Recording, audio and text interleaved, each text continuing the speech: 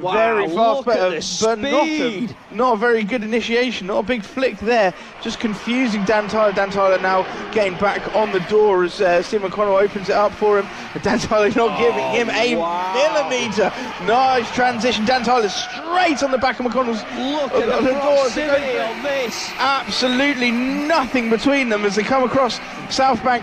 A very slight separation, but Dan Tyler creeps back on again as they come over the line. That is exactly what we wanted to see in the final here at Teesside. Wow.